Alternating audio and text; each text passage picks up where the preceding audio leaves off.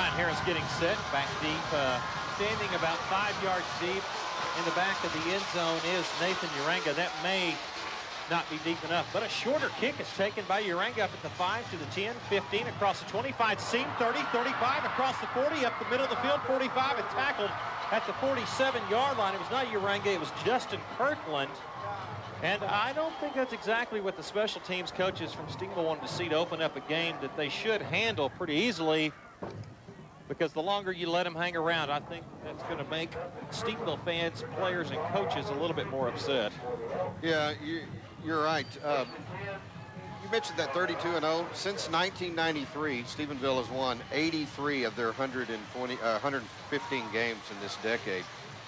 That's almost 13 games per year average. Chris Jean hands up over the right side, gives the ball to Kirkland. He is hit immediately by Robert Harrison. Harrison stacks him up at the line of scrimmage back at the 47. So someone we did not expect to see in the starting lineup on offense is Dustin Kirkland, the man that had the nice return. He also starts at tailback and then immediately leaves the field and is replaced by Tucker, who's come into the game.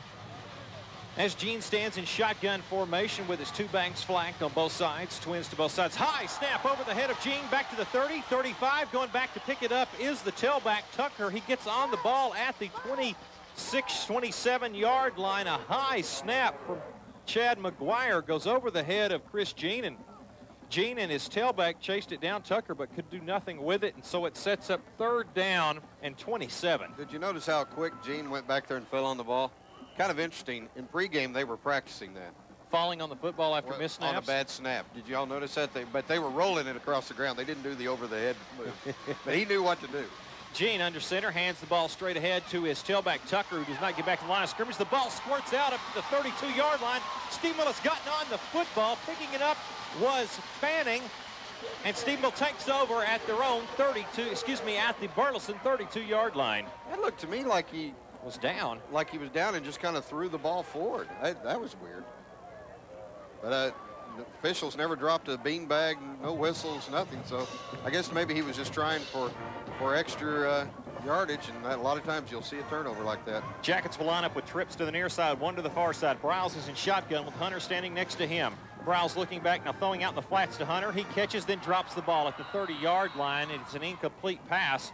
Hunter would have had the 1st down easy. It was a good pass right in his hands, just did not quite look it in before he headed upfield. It'll be 2nd down and 10. Zach, the leading receiver this year on this team with 22 catches for 158 yards. That would, of course, would have been number 23, and he had 2 big blocks right out in front of him, and he might have run for a while. 2nd down and 10 for the Jackets. Ball at the 32-yard line of Burleson. 10:28 to go here in the Bank of America. First quarter, first drive of the game for Stephenville. Hunter in motion to the far sideline. Briles setting up in shotgun, looking deep across the middle, has Gunn. Gunn makes a good catch at about the 16-yard line. That'll be enough for a 1st down, and Stephenville will move the chains. 1st and 10. Looked to me like one of the guys in the slot on the near side might have left early, but no flag, so it must have been just right on the money. Brady Gunn really has turned into a good receiver in this offense. I know earlier in the season, Brady had a game where he had trouble holding on to the football, but he has shown no effects of that as the season has progressed.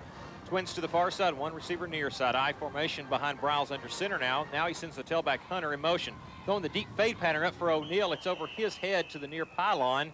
A little bit too much on the ball as Briles was throwing with the wind, and I think you saw a little bit of effect there. I think you did, especially throwing it to the corner like that. And, you know, of course, a touchdown last week and a touchdown in the Cleburne game on that same pass.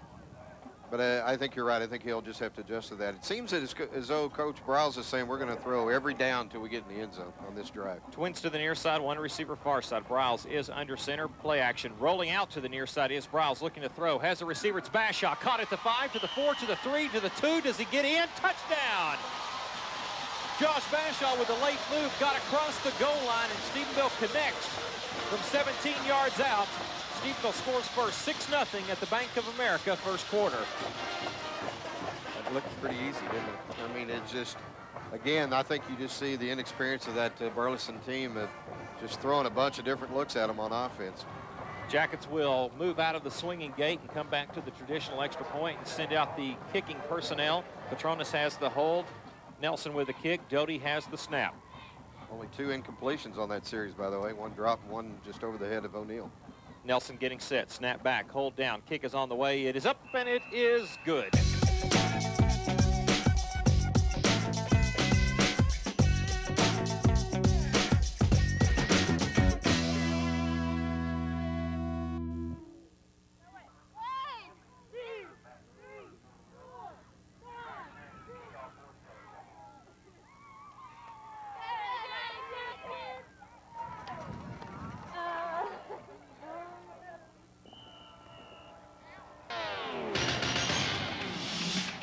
Jackets getting ready to kick off again, and Johnny, the last scoring drive. 4 plays, 32 yards, only took 38 seconds.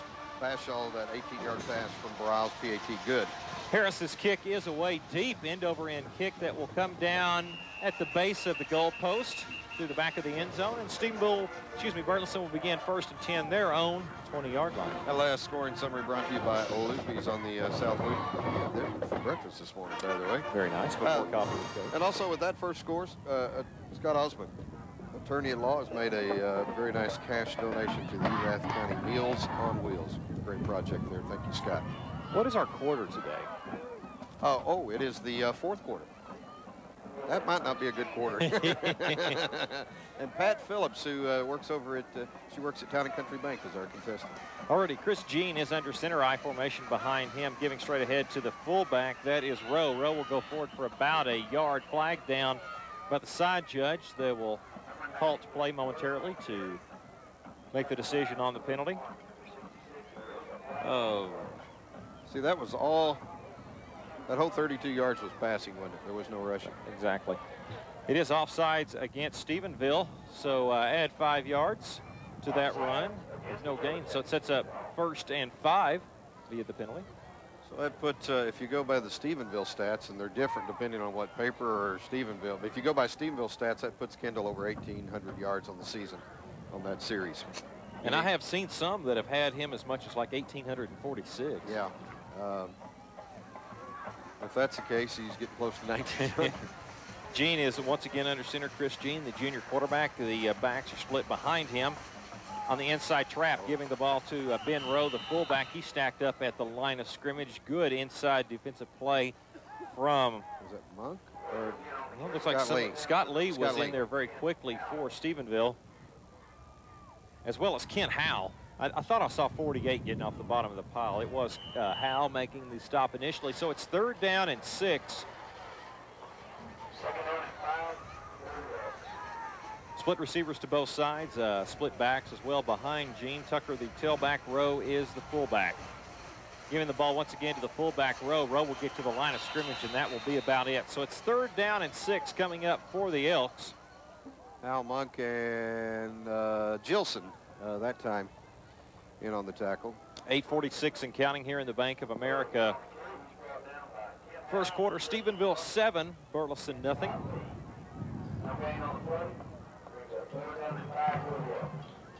Two receivers will be split to the far side, Anderson and Muse. Almost like the old Dallas Cowboy offensive line thing. You notice that? They go up and they go down and set. High snap, but handled and then sacked by Monk back at the 18-yard line. Chris Jean was momentarily thrown for a second because of the high snap. Didn't really get to release the ball when he wanted to, and because of that, Monk had time on the linebacker blitz to get on top of him. It is a loss of 6 yards. It'll bring up 4th down and 11, and the Elks will be forced to punt into this pretty stiff win, trailing 7-0. Yeah, and that's going to be it's going to be bad field position again for the Elks, giving up bad field position. Be great for the Stephenville Yellow Jackets. Punting for the Elks is Paul Muse. Felt stands at his own at the 50-yard line. Kick is away, almost blocked by Monk. It is taken by Feltz at the 45, comes to the 40, inside 39, 35, 30, 25, 20, 15, cut back, 10, 5, Feltz scores! 45-yard return on the punt from Burleson. Stephenville extends now 14-0 after the Feltz big return. 28-yard punt, which was not a bad punt, really, but the bad thing about it was Boots at the line drive, and his coverage team had no chance of getting down there. And just a great read by Feltz to come up and the wall was formed on the near side, and he got around the corner. Once he got around the corner at the 30, there was no doubt he was going to score. I think it took him longer to go from the 10 to the goal line than it did from the 45 to the 10. Good point. It was almost, he momentarily lost his balance and then just kind of had to dive across the goal line. He did get across. Felt's first touchdown of the year via the punt return as Nelson gets set for the extra point. Snap back, hold down, kick is on the way, almost blocked. The extra point is good.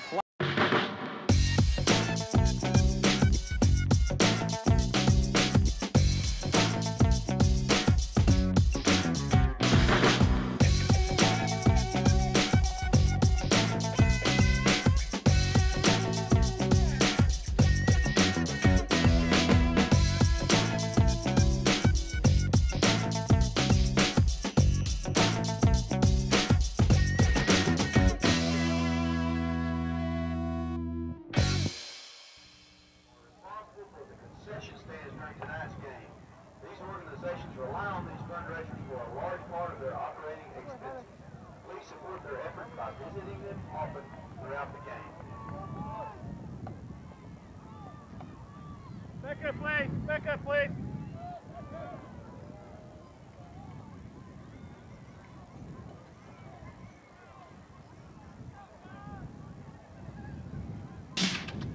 Ryan Harris getting set to kick off again for the Yellow Jackets, who lead 14-0. And Johnny, the last scoring drive. Well, 47 yards, took 10 seconds. Felt's on that 47-yard punt return, PAT good. It's 14-0. That scoring summary by Barnes and McCullough. Harris getting sent back deep again for the Elks is Kirkland. Deep kick that Kirkland will watch go over his head and out of the back of the end zone. It hits past the end line. So the Elks will begin once again 1st and 10 from their own 20-yard line. Well, can we find Steve Ross? Yeah, he's there. He's ready to go. Steve-O, 5 minutes into the game, the Jackets up 14. Well, and they're killing us on our stats, Johnny. We're playing all on this end of the field. And, you know, somebody needs to go tell Trey Feltz, hey, we're trying to put up numbers here. Gosh. Good point. If we're trying to get the state lead and some individual stats, and returning punts doesn't help, huh? No, I think the main objective here, Stephenville jumped out early. They want to get a lot of kids in tonight, and they want to keep everybody healthy. I don't think you'll see a lot of starters in the second half if this continues. All righty, back on offense are the Elks. Chris Jean is under center with a tight look, and somebody moved and then Harmon just took the repercussion of that. Planted the right guard there. He's like, oh, I think he moved, Coach. Yeah, he moved. I hit him. Whoops, offsides against Stephenville is the call, so I guess he couldn't sell his call there. It'll be 1st and 5 for the Elks. That'll move the ball out to the 25-yard line. 14-0 Stephenville. 7:24 to go here in the Bank of America first quarter. Power right now. 3 backs in the backfield behind Jean, who is under center. Handoff over the right side and stacked up behind the line, but now escaping. A good move outside the 35, 40, 43, 44-yard line.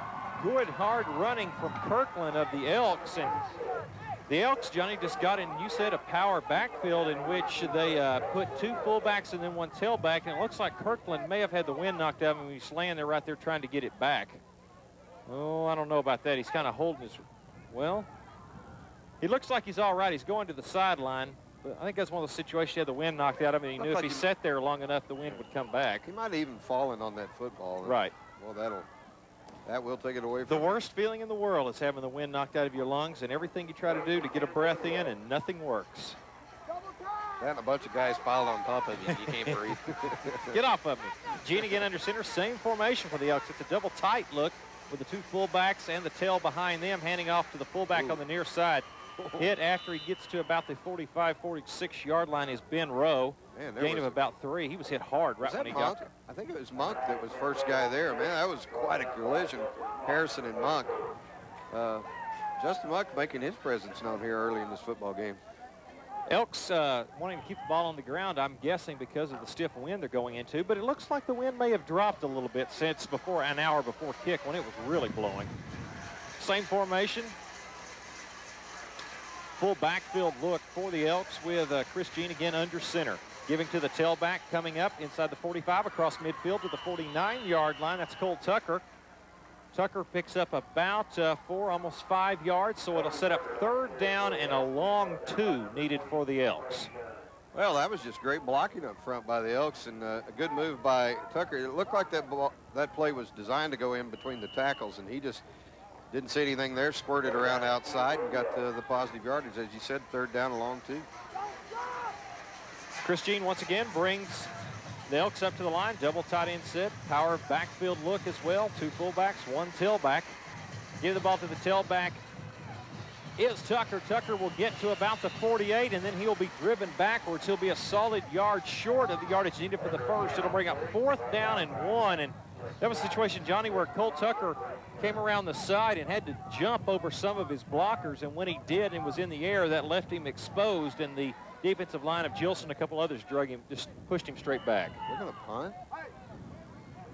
Well, 4th and 1, and they've had some success. This would be like the worst starting position for Stephenville if you didn't make it. I mean, it's...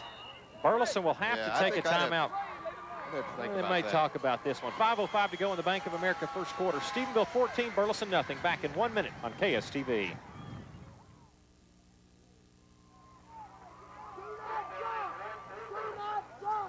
Burleson coaching staff have changed their mind. They'll decide to go for it, or at least line up to go for it. 4th and 1 at the Stephenville 48-yard line. Gene under center.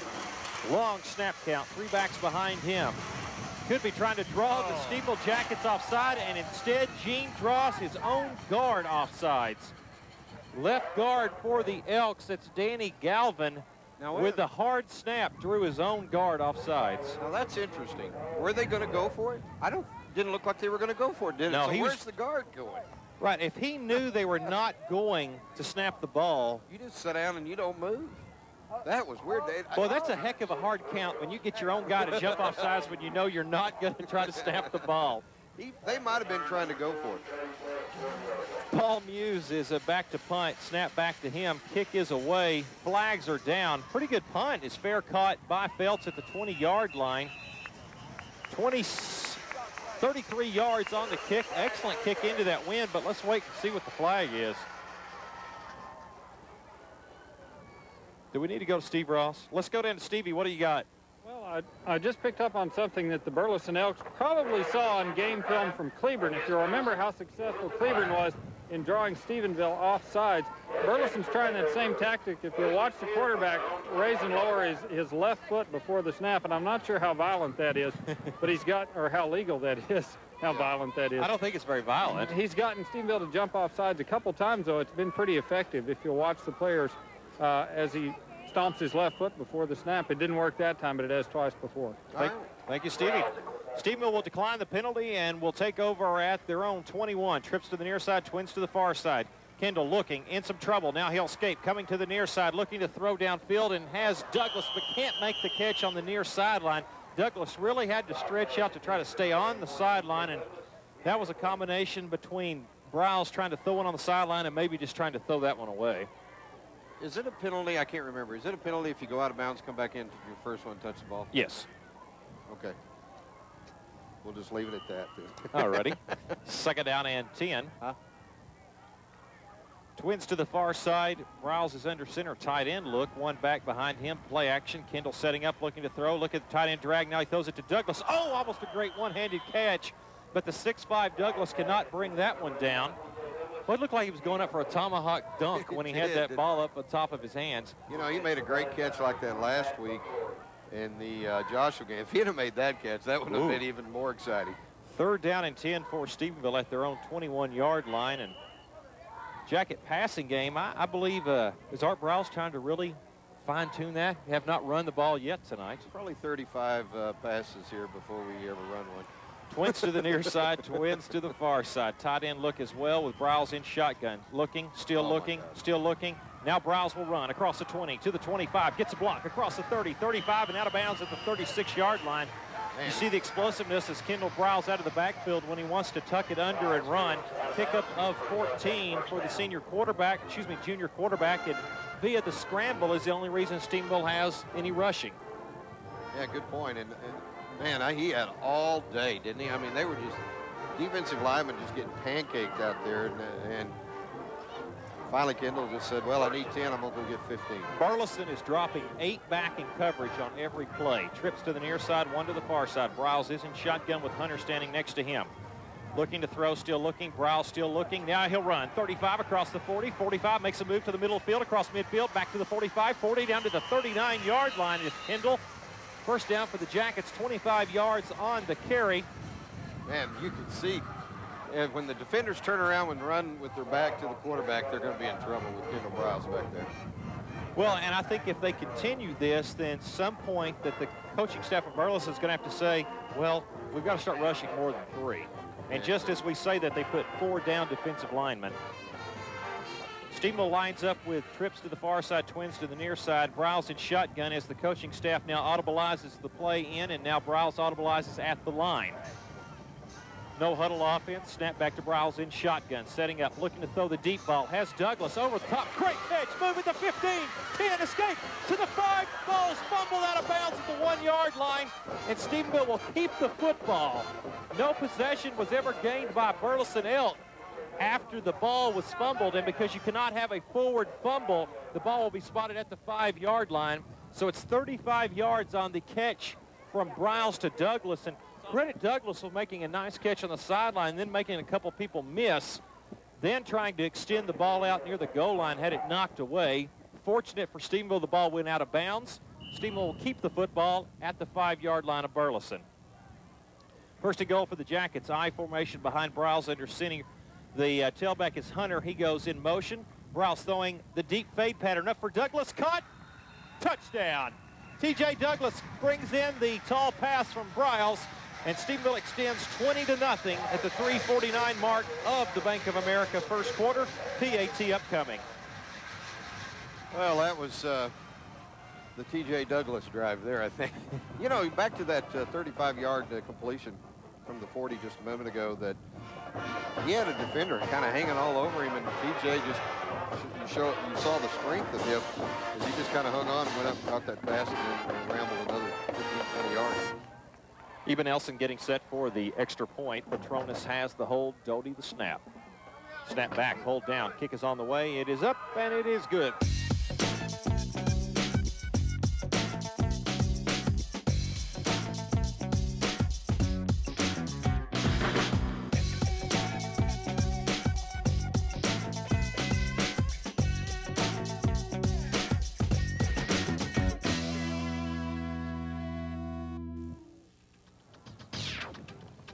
Harris getting set to kick off for Stephenville. That last scoring drive, 6 plays, 79 yards, took 1:09. Douglas on that 5-yard pass from Briles, PAT, good, 21-0. That scoring summary by the Walmart Vision Center. You talk about making the best of your time on the offense. 21 points in 10 plays. Oh, goodness. Then you got throwing a kick return in there. I agree. 3:49 to go here in the first quarter. Harris getting set to kick off again. Deep end-over-end kick. That one has a chance. Almost went across the crossbar. That was about 6 yards deep behind the end line. So Burleson will get set to kick off again. And, boy, I wonder if that makes Doug Montgomery any nervous watching how deep those kicks are going with the wind. Hey, I want to give you a news report. I found out before the game, this was reported by WFAA, that the FBI is going to be at the Mineral Wells football game tonight. The Mineral Wells Boswell, a big game to see who gets in the playoffs. There have been bomb and riot threats made prior to the game, and the FBI has been called in with some of their patrol to make sure that nothing goes awry in Mineral Wells tonight. What are they rioting about? So I don't know. Yeah, I'm glad we're not playing them. Back to action, the tight end look again. Gene pitches out to Kirkland. Kirkland will get to the line of scrimmage, and that is about it. Double tight end look, 2 fullback and tailback. The power set behind Gene is the way the Elks went and had most of their success on the last drive. Phelps that time comes up to make tackle from safety position. And I guess that's what you like to see your safety doing. Let's see Briles now, 4 of 8 for 72 yards and 2 touchdowns here in the first quarter. Second down and 10 for the Elks. Once again, the same power backfield look. Chris Jean under center, the 2 fullbacks, the tailbacks directly behind him with the 2 tight ends. Giving the ball to the fullback on the near side, that was Ben Rowe. Rowe will go forward to the 21, a gain of 1. It's 3rd down and 9. We do have a score in the Brownwood game now. It's first quarter, Brownwood 7, Joshua nothing. Out of District 7, 3A, Breckenridge on top of Comanche 7-0 in the first quarter. Third down and 9 for the Elks, 2:40 and counting. 21-0 Stephenville here in the first quarter. Again, we will try to have some of those scores for you out of District 5, 4A as the night progresses, and of the rest of District 6, 4A as well. Gene again under center. 3 backs behind him in the power backfield look. Double tight ends. Gene, play action, setting up, looking to throw, throwing out, has an open receiver. Almost a great one-handed catch. He cannot come down with the football, was Lynn Williams. It was slightly over his head and over the back shoulder. He extended with one arm and almost brought it in. It would have been enough for the first down, but he's not able to make the connection. So it's 4th down, and the Elks will be forced to punt into the stiff wind once again. Well, that was a, as you said, that was a great call. You can hear the Burleson coaches next door slamming their hand down. They know they just barely missed moving the ball down the field, and that's one thing they really need to do here. Muse getting set to punt again for the Elks. Back deep is Feltz and Gunn this time. Snap back, and the punt is away. Rolling punt will hit at the 45 and will be taken by Feltz in jacket territory across the 50. Cuts up and is swarmed under at about the 47-yard line. Much better downfield coverage for the Elks after the 31-yard punt. 1st and 10 Stephenville, and a flag has come in at about the 44-yard line of Burleson. That looked like a block coming back. Let's see if that's against Stephenville. Waiting for the official. Yeah. It is a block in the back against Stephenville. So the ball was spotted at the 45, and spot of foul penalty about the same place. And so this will move the ball back into Stephenville territory, and they'll spot the ball at the 45 of Stephenville. 1st and 10 for the Yellow Jackets, leading 21-0 here at the 2:06 mark of the first quarter of Bank of America bringing us that. Well, Burleson just can't get anything going on offense, and this is just murder for a defense that's already given up 21 points in just under 10 minutes. Jackets line up. Kendal under center this time. Play action, setting up in the pocket, looking to throw, in some trouble, but will throw the deep ball for Cody Avalos. It's underthrown and almost picked off by Josh Mobley, and that was with the wind, and it was a considerable 5 to 10 yards underthrown. You kind of think maybe that Kendal was trying to take the big wind into consideration and took some of it off of it. May have also been hit when he let it go. He was hit just as he let it go, and didn't really get to step into the pass. Kirkland, number 46, came in and did the damage. And remember, he was limping earlier after that one play boost. He's noticeably limping now. It could be a long night for that young man. Twins to the far side, one to the near side. The one receiver is O'Neal, as Briles is again under center. He will send Gunn now in motion to the same side as O'Neal. Play action throwing out to Gunn. Gunn gets one block, but not another. A good open field tackle made after a gain of 2 yards. The open field tackle made by Burleson's Corey Deaton. Well, that was a great open field tackle. Doty was the guy that they wanted to get out there and make the block, but the tackle from Burleson came before he could even get out there. That was just great defense. Corey Deaton, 5'8", 165. A nice job to bring down the 200-pound Gun. Now Briles in shotgun, 2 backs standing next to him. Twins to the far side, 1 receiver near side. Play action, looking to throw, finds Hunter across midfield, cuts up and goes out of bounds at the 49-yard line. A pickup of about 5 on the play. So now it's 4th and 4 for the Jackets, and you probably expect them to go for it. Yeah, I think so. One good thing Zach did there is he got out of bounds and stopped the clock with the wind still at your back, and I think you definitely go for it here. And so bring in some extra guys. Colt Melton came in. He's out to the far side. 4th and 4. Briles behind, under center, pitching back to Hunter. Hunter cuts it up, has the first down inside the 40. Great move, 35, inside down to the 30, down to the 27-yard line. You got to see the speedy feet of Zach Hunter as he makes a big run to get the Jackets there. First down on the 4th down attempt. Actually, the 28 is where the spot will come.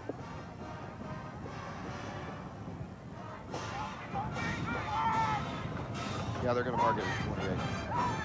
So officially crediting him with 21 yards. Zach Hunter. 1st and 10 for the Jackets at the 28. Briles under center, 2 backs behind him. Wooten is the tailback. I believe that was the first design running play, wasn't it? Of the night. Wooten now comes in motion. Briles rolling to the same side, throwing across the middle. Has O'Neal caught. 10 to the 5, keeps his feet moving to the 4-yard line. Pickup of 24 yards, and Stephenville has another first down, 1st and goal to go from just inside the 5. I think that should just about put Briles over 100 on the night, first quarter. Boy, if you can figure that out over a full game, that could be a huge night for that young man, but I don't see that happening. Briles is under center now. He'll come out in shotgun and send 4 receivers to the far side. 3 of those are in a wingback look. Now Briles is rolling in motion to the opposite side. He'll cut it up by himself. Kendal Briles, touchdown. The keeper from 4 yards extends the score now 27-0 at the 33-second mark of the Bank of America first quarter. PAT upcoming. I know Steve Ross was down there on the sideline. Was that Tate? I couldn't see the numbers that got that big block. Yes, it was, John. And if I could have gone 5 yards out on the field, I'd have high-fived him. That's as good a pancake block by a tight end there in the end zone as you'll ever see. He just drove his man from about the 3-yard line all the way onto his back 2 yards deep in the end zone. Just a textbook job by Tate. Do you want to see Steve Ross out on the field? Sure. All right. I like him right there in front of the band. Go for it, Steve. That was good. Petronas getting set for the extra point. Snap back, hold down, kick on the way is up and good.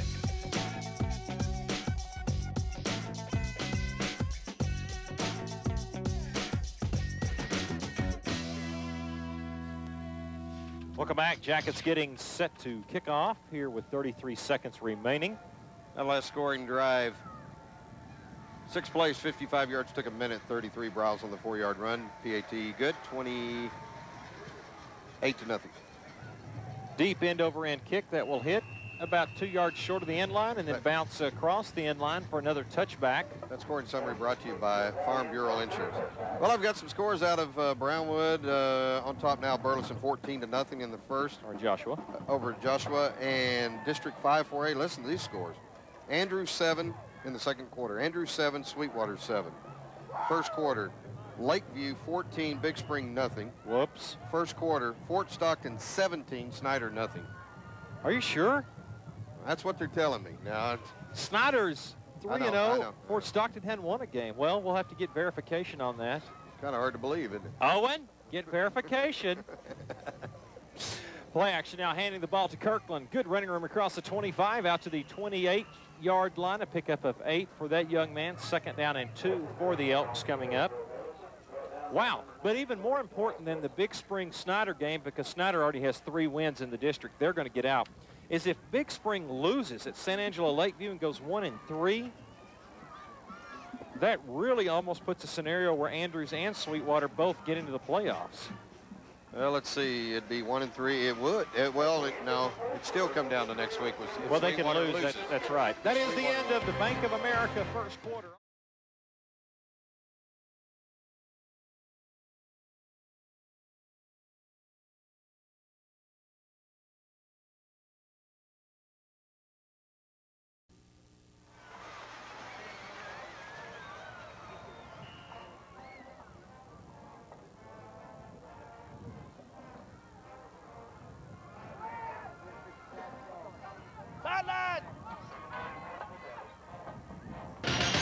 We start the second quarter. Handoff over the left side. Kirkland has the first down and more across the 40. Good hard running out to the 45-yard line, and a late flag comes in. This may be a face mask. Yeah, I think it is. Run of 16 yards for Kirkland and the first down, and you could probably tack on either 5 or 15 more depending on the variety of the face mask call. Wait and see. It will be the 5-yard Garden variety, so they'll take the ball to the midfield stripe, and this will be a deepest penetration almost of the game for Burleson, parking the ball right on the 50-yard line. We start the Cook Lumber second quarter with Stephenville leading 28-0. Here's the numbers from the first quarter. 64 rushing, 102 passing for 166. 6 first downs for Stephenville. 10 rushing, no passing for a total of 10 yards, 1 first down for Burleson. Twins to the near side, split backs now behind. Gene handed the ball to the second man through. That's Kirkland. Kirkland will go forward for about 2 yards, and it will set up 2nd down and 8. This is a young man that was limping badly early, and he's running hard. Still, now he doesn't seem to be limping as bad right now. Get a couple of positive runs that kind of get you fired up. 17 yards gets it flowing a little bit inside you, I would think. Boy, Stephenville coaching staff is going to be interested to hear these scores out of District 5-4A if they Boy, were to hold up. especially if Lakeview can hold on and beat Big Spring. And Sweetwater could beat Andrews. How about that? Handoff to Kirkland. Kirkland spins away from Harris, but only gets 2 more yards.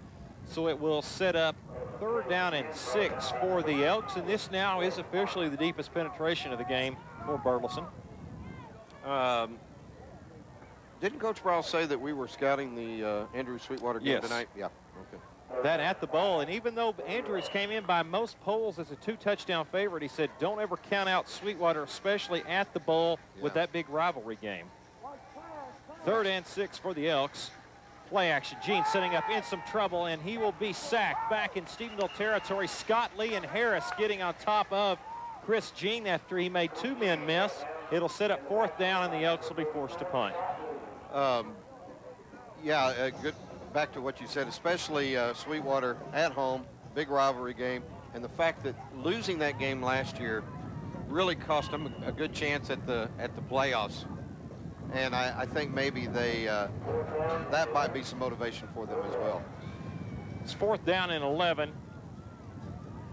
And the punter from Burleson, that is Paul Muse, is wanting to get a player on the sideline to get into the middle of the field. Finally he does, because he felt like he didn't have enough.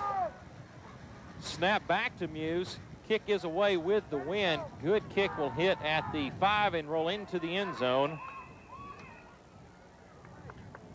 51-yard punt for Muse. Boy, they barely got that right. Had 1 second left on the 25-second clock. Stephenville now with they're furthest way away from the goal line, and I think they started at the, what, 21, 22 one time? Sure. Well, and with the majority of their plays in the first quarter with the wind throwing the ball, Johnny, do we start running it now? I doubt it. All right. Maybe, though. I just asked. Briles under center, 2 backs behind him. The tailback, Hunter, comes in motion to the near side. Throwing quickly to the tight end, that's Mackins, who was in a slot, rather, out to the 30, across the 31, makes a man miss, gets to the 33-yard line, and enough for the 1st down after the 13-yard completion on the hot pass to the flanker. Well, and you know, the neat thing about the reason I said I doubt it, at some point, Boots, as you well know, if you play far enough in the playoffs, you're going to have a windy day and you're going to have to throw the football. So, you know, they've got to figure, well, let's work on it, you know, throwing it into the wind as well. Briles is under center. 1 back behind him. Play action. Briles looking to throw. Wanting to throw the deep ball into the wind. Has Avalos. The ball is underthrown. Avalos tries to go back and get it. Cannot. And that's certainly a scenario of trying to throw into that wind. And Briles was trying to air that one out about 40 to 45 into the wind. And I don't care who you are, that's going to be tough to do. Yeah, you could see at about midfield, the ball just started slowing down, which it ended up throwing it about 35, 40 yards. But you know, that's a tough wind down there right now. Boy, and into that wind, I think Briles is going to have to make his decisions that much quicker, because he's going to have to let it go to allow his receivers to run under it with it into the wind instead of trying to lead them the other way. Handoff straight up the middle to the fullback, Haney. Haney gets out to the 41-yard line only because he can't get his own guys out of the way. Who was that? Haney picks up about 7-8 yards, and so it'll be 3rd down and short for Stephenville. I think that was Smithwick that he was trying to get over, and that's not an easy task. That's a big man. Lying down, he's taller than I am. So Briles is under center once again with the tailback is Walker. Walker takes the handoff. Will have enough for the 1st down and gets across the 45, 46, 47-yard line, and that'll be enough for the 1st after the strong carry of about 6 yards. Well, it's going to be almost 8, I think.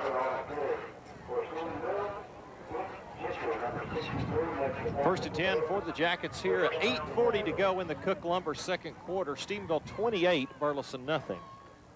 They seem to be satisfied to run the football right now. Briles under center once again. Now play action to Walker. Briles rolling out, throwing out the flats, has Hunter low, but caught. 45 inside down to the 40-yard line where he's run out of bounds. Very close to the yardage needed for a 1st down. They'll actually say he's out at the 41, and that is enough. 1st down on the 11-yard completion from Briles to Hunter. You know, Zach had to kind of slow down and go down to get the football. As soon as he did that, did you see that burst of speed? And really that's what got him the first down. Is he caught the ball at back, what, about the 47-yard line, and then just shot toward the out-of-bound line. It's like he paused momentarily to make sure he gathered in the ball and then kicked it in. 1st and 10 for the Jackets. Briles under center. Pitch to the near side is Wooten. Wooten cuts up, gets inside the 40 to the 39. Flags come down. That might be a hold on Stephenville right there. That will stop the clock with the call. Yeah, going back to what's going on in District 5 4A, if Sweetwater holds on to beat Andrews, Andrews would go to 2-2. Sweetwater would go to 3-1. Angelo Lakeview would go to 2-2, and Big Spring would go to 1-3 and would practically be out of it. Would they or would they not, even though they're playing Sweetwater in the last week? Because then Lakeview now with 2 wins gets brought back into the mix, who would have beat Big Spring. Yeah, that's a good point. Because it's almost like you have a possibility of having more teams tied with the same record to go in the playoffs that you'll have to go to a point system. I wonder if that'd put Lakeview in big school. This is getting way too confusing. Briles setting up in the pocket, throwing across the middle, has Hunter. It's slightly underthrown and almost intercepted. Kyle Hoax had a chance to pick that one off. Briles just quite didn't put enough on it. And you see him coming to the sideline, shaking his head, and is a little frustrated with himself. He had Hunter clearing in the seam.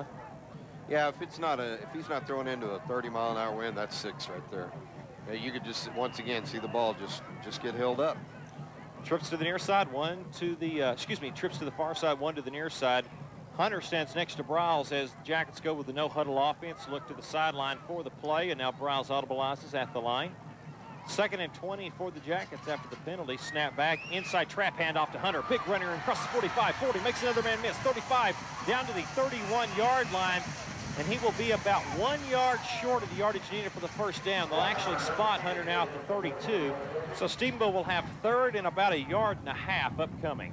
18 yards on that carry, and that was just straight up blocking by the offensive line there. And I don't think that play necessarily surprised anybody. It just wasn't anybody in the white shirt that could stop that one.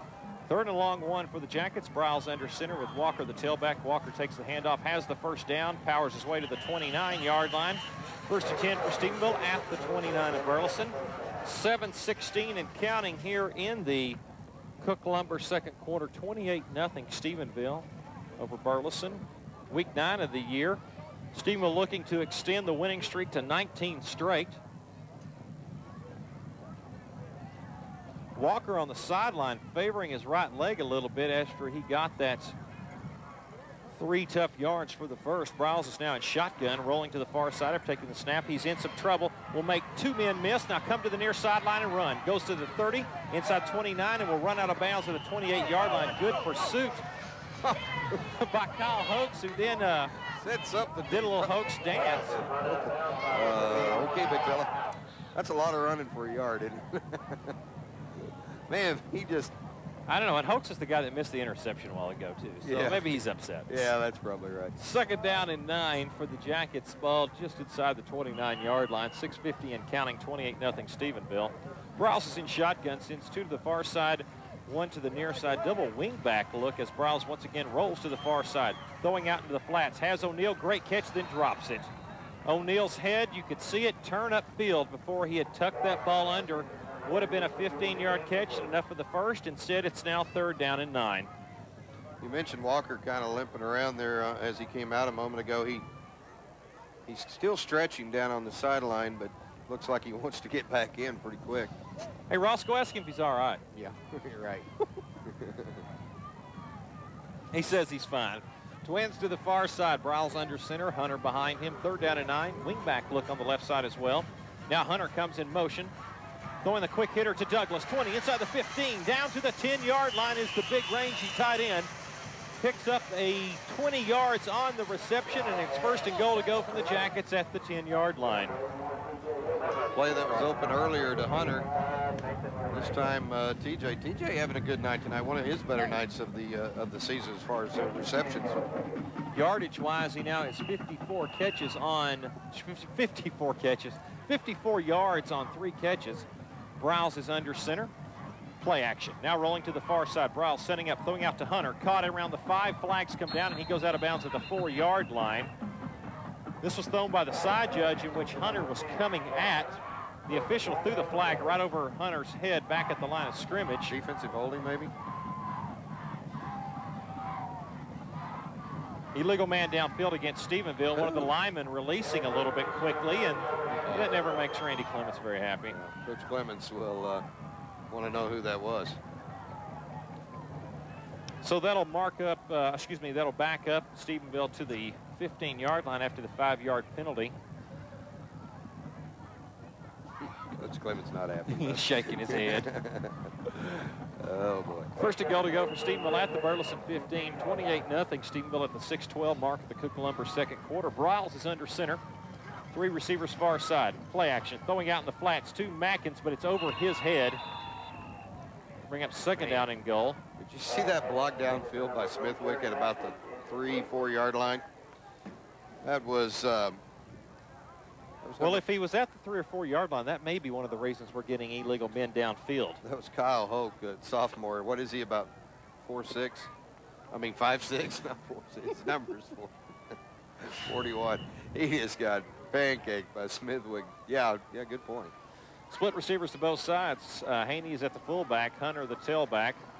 Hunter now goes in motion to the far side. Briles is under center. Play action now giving the ball to Haney. Haney powers his way to the 10.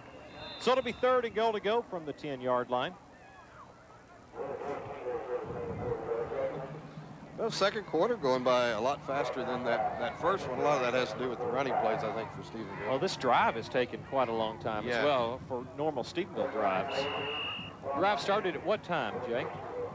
It's taken about 4 minutes this drive has so far. That's a long drive for the Stephenville Yellow Jackets. Twins to the far side, one to the near side. Matkins has had a wing on the right side with Hunter in the backfield. Now Hunter comes in motion. Briles in shotgun, running the shovel pattern to Matkins, to the 10, to the 5, across, touchdown. I love that play. 5:21 to go is when the play comes. Stephenville now extends 34-0 with the extra point upcoming here in the Cook-Lumber second quarter.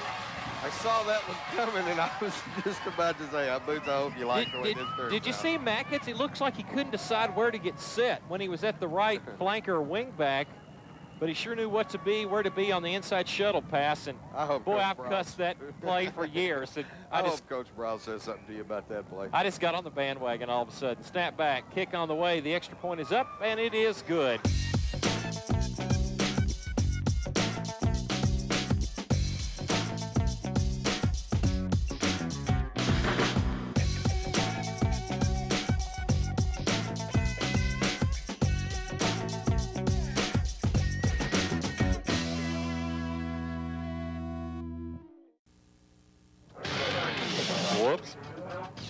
Welcome back.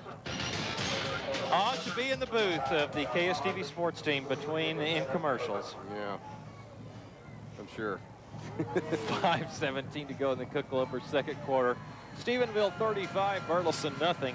We're just complimenting the 3 amigos. That's the best look we've seen in the stands yet. In a long time. One of them is Gene Simmons, is that it? End over end, pooch kick will come down at the 28-yard line by Virgin into the wind. Making the fair catch for the Elks is Justin Basden. All right, well, disregard everything we told you earlier. I thought this was going to be wrong. We found out, that's right. Snyder is ahead in the Fort Stockton game, 17-0. All right, so we did get verification on that, but the other 2 scores do stand. As far as I know. All right. It is a 1st and 10 for the Elks at their own 29-yard line. That's why you always have to double check some things that don't look right. Last scoring drive, 15 plays, 80 yards. It took 4:25. That 10-yard shuttle pass from Matkins, from Briles to Matkins. Scoring summary brought to you by Lupi's. Shotgun. Gene throwing out over the head of the intended receiver. Trying to make the catch going into the air was Kirkland. It was high over his head. Phelps had the coverage. It's 2nd down and 10 after the incompletion. We do need an update on that Big Spring game, though, because that is an important score right there for sure. Especially Big Spring losing like they were. 2nd down and 10 for. 2nd down and 10 for.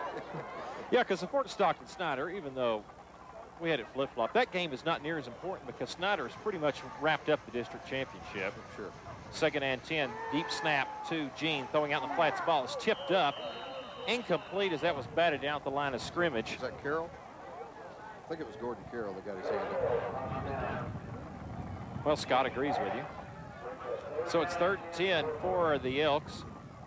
Now going with the wind, you've noticed that the Elks have gotten out of that power running look and have gone to the shotgun formation, trying to throw with the wind.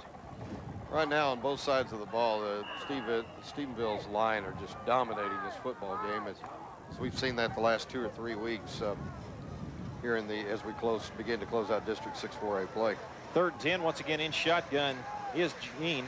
2 backs standing next to him, throwing across the middle, high over the head of the intended receiver. Look at Gene. He just got smacked by Ryan Harris, who came flying in at back the 20-yard line. Anderson was the intended receiver over his head, and you know, you talk about that, Johnny, and after I watched the play and then look back to the quarterback, if he's still on the ground. He's been there a while. Yes. Yeah. And he did get back up, but he stayed down for a moment. I think he just wanted to make sure that all flying objects had passed over his head at that point. Muse getting set to punt for the Elks. Muse's first punt attempt with the win. Speaking of punting attempts, Stephenville has not punted in the last 2 weeks. Snap back to Muse, low but handled. Kick is away, almost blocked by Scott Lee. Deep kick will go over the head of Phelps. Didn't judge it very well, and this one will roll all the way inside the 10 to the 9-yard line. Phelps looked like he was going to make the catch around the 25-yard line, and I think the wind took it more than he was expecting. It hits at around the 25-yard line and goes to the 9. 62 yards on the punt from Muse, and that'll help the average. Yeah, that was about 20 of that after it hit the ground, but still, so a good kick with the wind. That's certainly, if you're gonna give Stephenville the ball back, you might as well make them have to go over 90 yards. Well, these are those stats that Steve Ross was concerned about earlier. Well, they'll make up for themselves right now. Briles is in shotgun, twins to the near side, 1 receiver far side, double wingback look split to both sides. Briles awaiting the snap in shotgun, rolling, drops the ball, then picks it up, and now he'll run across the 5. Now he'll let the ball go flying out to Avalos at the 25-yard line, catches up to the 29-yard line, and Briles let it go around the 6 or 7, but it sure looked after he fumbled it momentarily and brought it to himself after dribbling it, if you will. He was going to run, but just before he crossed the line of scrimmage, he throws a dart to Avalos, first down, Stephenville. Your attention, please. Your attention, please. Todd Phelps. Could you please report to the press box? 1st and 10 for the Jackets out at the 28-yard line of their own, 4:19 and counting. Stephenville leading 35-0 over Burleson. Faking the trap and then throwing out to Mackins. Mackins make one-man miss across the 30, 35, and then run out of bounds at the 36-yard line. A pickup of about 7 yards. It'll be 2nd down and 3 as you see the officials keep the clock rolling even though he went out of bounds. Well, coming into this game, Stephenville only needed 237 yards of offense to go over 4,000 on the season. I think pretty safe to say they've done that. They had 166 in the first quarter. So they're on pace for another big night tonight offensively. Power handoff to Wooten. Wooten behind a big up front jumbo package, gets the ball to the 39-yard line. That is enough for the first down as he picks up 4 yards. Stephenville will move the chains.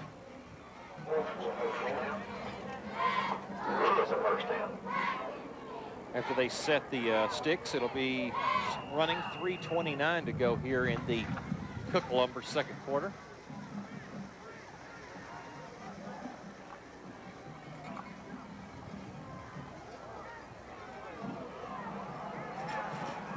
Briles in shotgun will come forward, get out to the 45-yard line. I went to sleep for a second. Excuse me. I thought you might have fallen out of the window there. 6 yards. Looked down for a second to look at a stat and looked up. We'd already snapped the ball. Briles credited with 6 yards, moves the ball to the 45-yard line. It'll be 2nd down and 4. That's a bad feeling as a play-by-play man to look up. Ball's already been snapped. 2:50 and counting. I had a really weird dream last night. I'll tell you about it. Boy, this is bad. We're already talking about weird dreams. Involves Ross and me, so it's a morning show kind of a day. I think Steve's a little nervous right now. Briles under center, throwing the quick pass to Douglas again. The hot pattern is successful. Gets down to the 40-yard line. Boy, you hear the coaches next door slam their business like, okay, we're gonna have to. I think we're gonna have to defend that one, boys. Gain of 14 on the play, maybe 15, depending on the spot. So me and Ross were playing guitars at a coffee house. This is great already. And Steve played a snappy little number he'd written. But he's taking a lot of grief right now on the sideline. You might want to wait to tell the rest of this story. Okay. Twins to the near side, one to the far side. Briles is in shotgun with Hunter standing next to him. High snap over the head of Briles. Hooten runs it down. I mean, I should say Hunter runs it down across midfield. Who the heck is Hooten? Well, he's assistant basketball coach at Tarleton. I don't think he has any eligibility. That's the combination of Wooten and Hunter. Hooten, sorry. I wonder where that came from. Snap went through Briles' hands, and luckily Hunter was back there, gathered it up, moved the ball forward, almost back to the line of scrimmage at the 40, actually the 42, so it's second down and 12. So Ross is playing a snappy little tune on his guitar in the coffee shop here in the street. Leave it right there. All right, Briles is under center. Throwing quickly out to Hunter, gets one good block from TJ inside the 40, 35, knocked out of bounds at the 34-yard line, a pickup of about 6 to 7.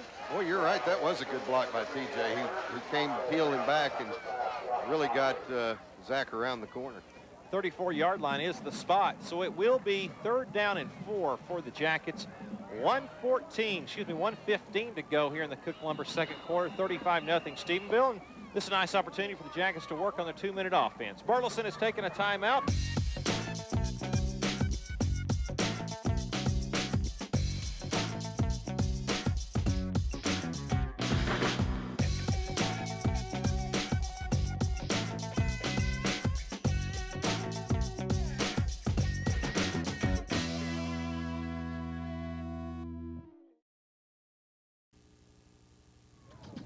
Welcome back. We still are in the timeout. Third down and 5 for Stephenville. 1:15 to go in the Cook Lumber second quarter. A similar situation to last week at Joshua when Stephenville was trying to get one score in before the end of the half. A little more difficult at Joshua because the clock was not working.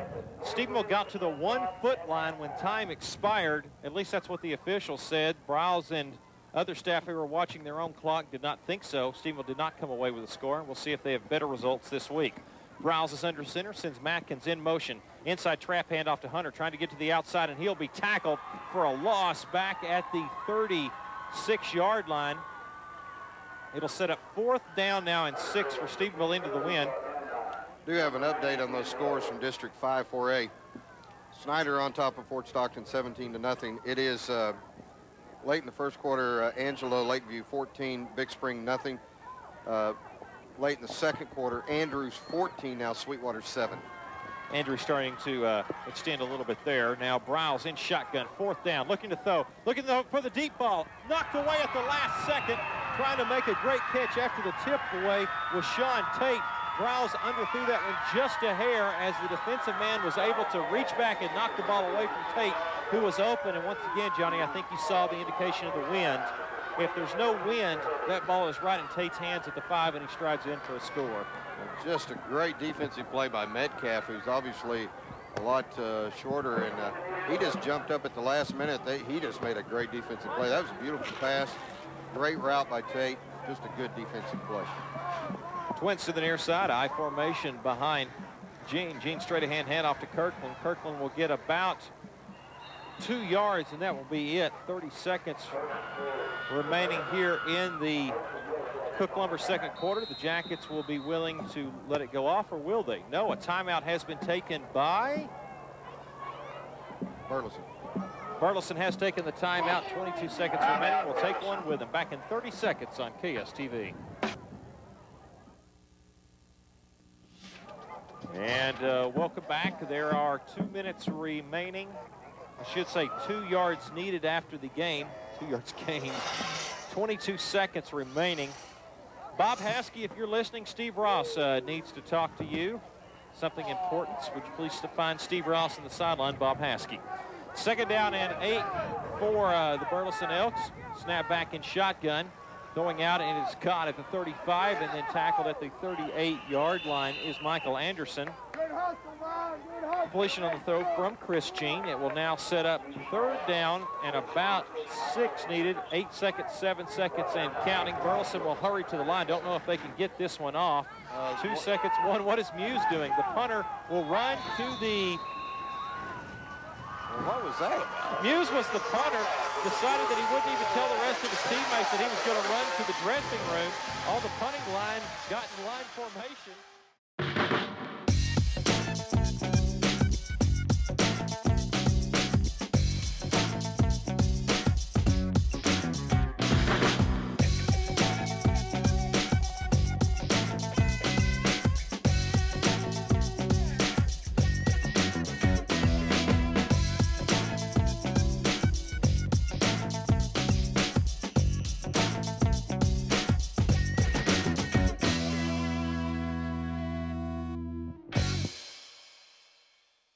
Third quarter about to get underway as Harris getting set to kick off with the wind. Back deep again for the Elks is Dustin Kirkland.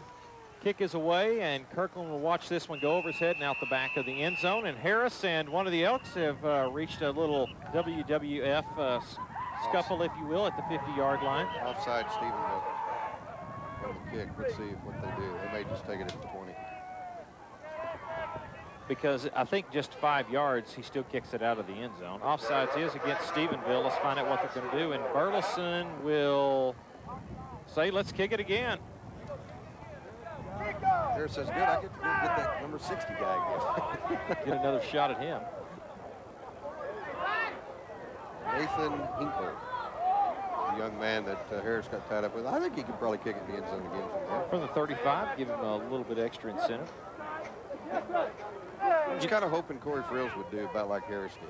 Really get it up high in the air like that.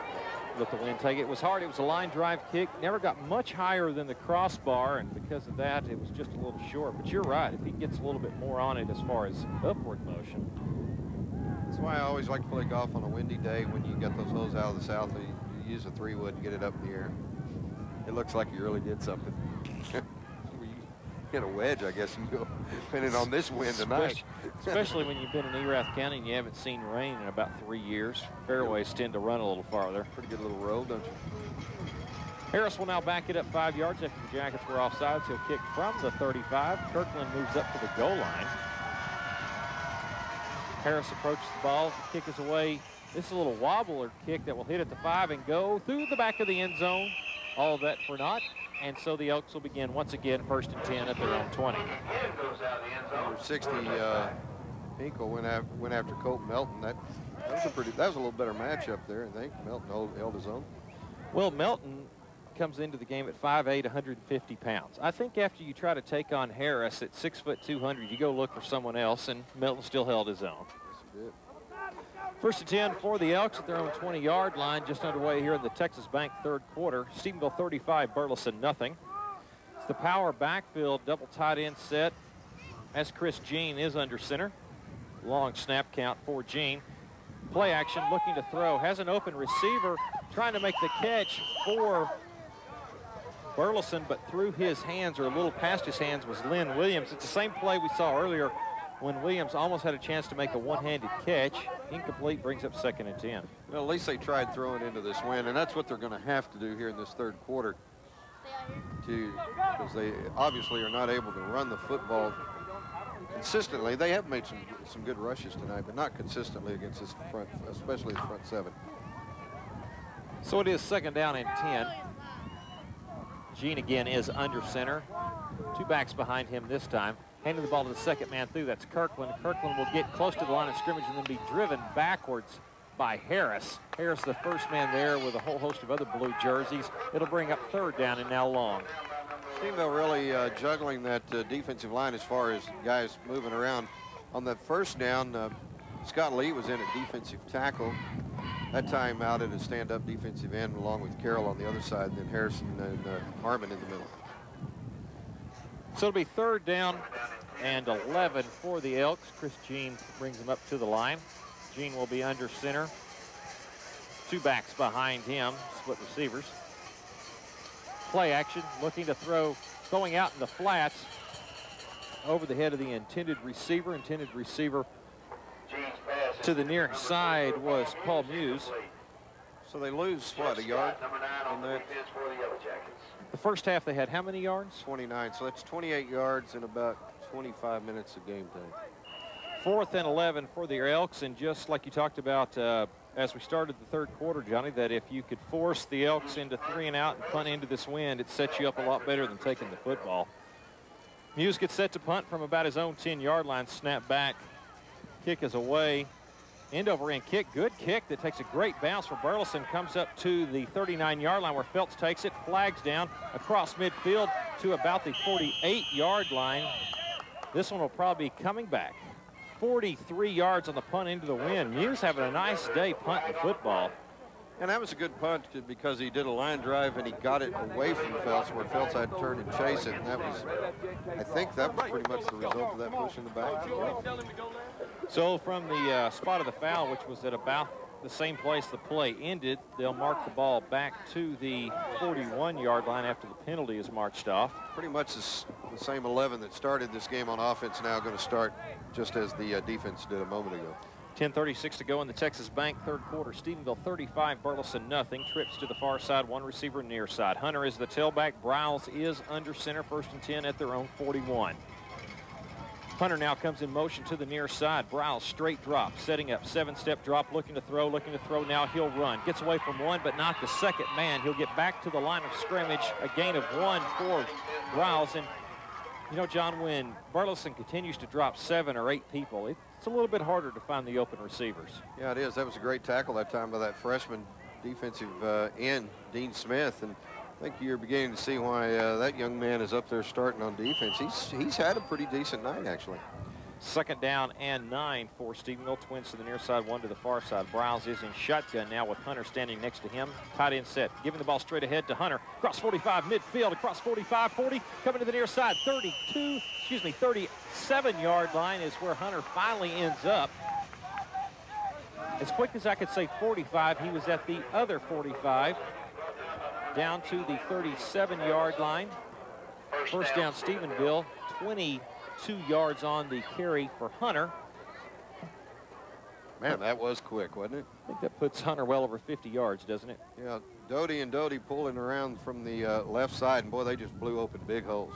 1st and 10 at the 37 of Burleson for Stephenville. Briles in shotgun now, setting up, looking to throw. Still looking now across the middle, too low for Avalos.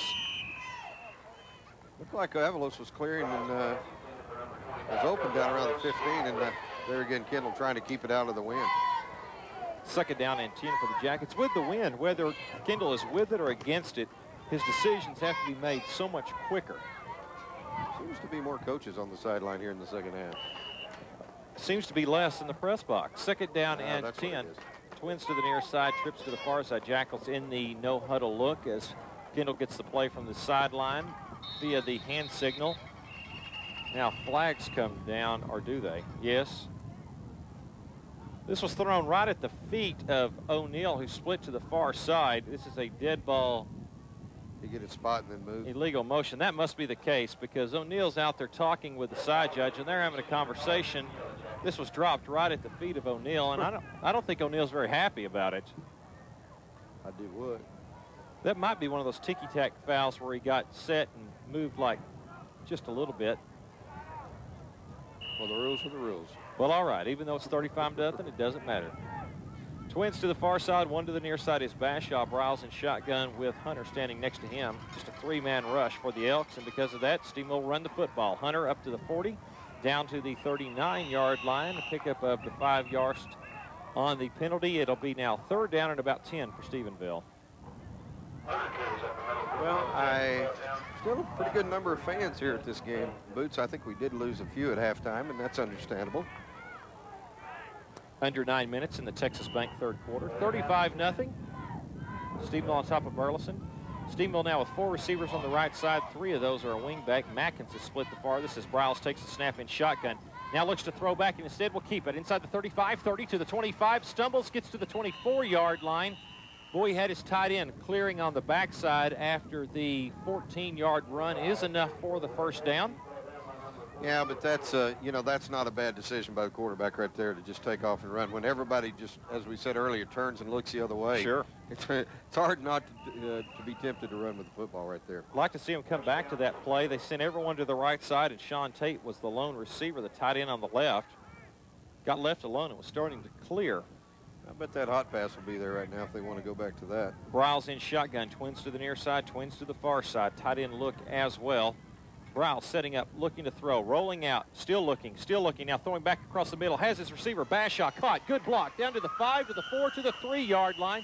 Coming back for a block was Matkins to get him the last couple of yards. 22 yards on the catch from Briles to Bashaw, and it'll be first and goal for Stephenville at the 3. Boy, and credit Josh, as you said, he ran down there and then saw Kendal in a little bit of trouble rolling around. Came back, found an empty spot in the defense, and just sat down and waited on the ball to get there. That was good play by the receiver.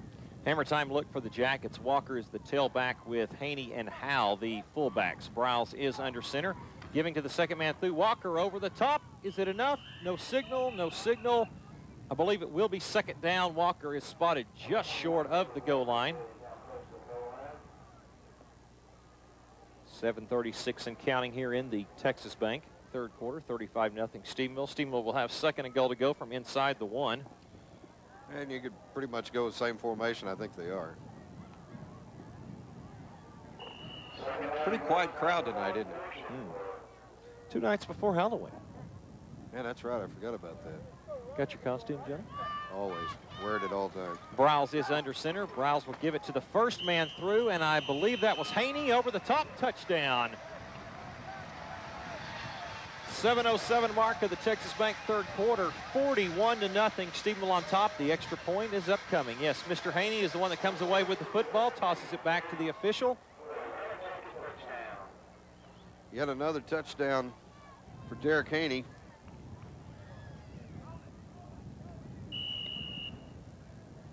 You know, he's just quietly having a really nice season. It's now his 4th rushing touchdown on the season. Eben Nelson getting set for the extra point. Snap back, hold down, kick on the way. It is up, and it is good.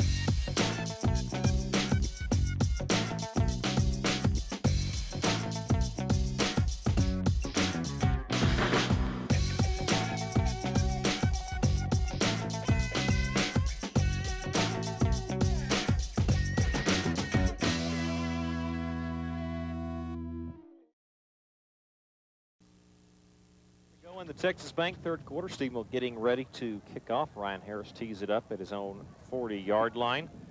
42-0, Stephenville on top. And Johnny, I imagine one more and Stephenville will just about pull the reins back, wouldn't you say? Yeah, I would think so. That last scoring summary, 8 plays, 59 yards, took 3:33. Haney on the 1-yard run. The PAT once again good, 42-0.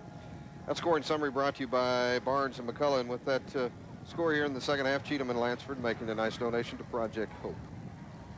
This ball will go over Kirkland's head and out of the back of the end zone again. And so another touchback for Ryan Harris's kick. And Burleson began first and 10 at their own 20-yard line. Did we have one update, Johnny? As out of District 7-3, really no surprise. Breckenridge all over Comanche, 52-0 now in the third quarter. First and 10 for the Elks at their own 20. And once again, starting on offense at the quarterback position, Chris Jean brings the Elks up to the line. On that last pass, by the way, I meant to mention this a while ago, Kendal Briles now over 2,000 yards passing on the season.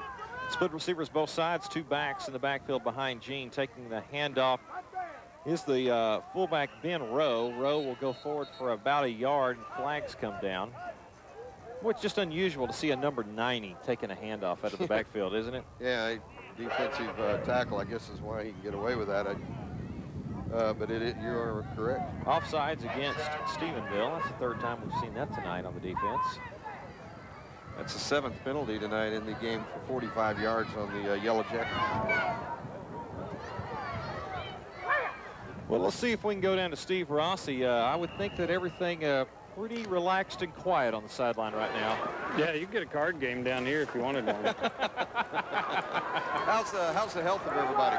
Well, the good news is there has been no Cross Timbers orthopedic injury updates. I'll tell you after this play, I'm going to go try to find Craig Park, see how he's doing. All right. Handoff straight up the middle once again to Rowe, I believe. Rowe will get about 2 yards. We'll wait for them pile. It is the big fullback, 5'10", 195-pound senior Ben Rowe. Goes forward for 2 yards, so now it's 2nd down and 3 for the Elks. Pretty impressed with the special teams tonight, Boots. Well, it's only twofold tonight, but kickoffs almost always in the end zone, and score on a punt return. Yeah, and the extra points have been perfect all night. Under center, giving the ball straight ahead to Kirkland. Kirkland gets across the 30 to the 34-yard line, so a 1st down for the Elks out to the 34. Move the chains. 5:50 and counting here in the Texas Bank 3rd quarter. 42-0 Stephenville. Number of different guys now playing on defense for the Yellow Jackets. That's pretty much the way we thought it would go. Maybe a series and then rest some guys.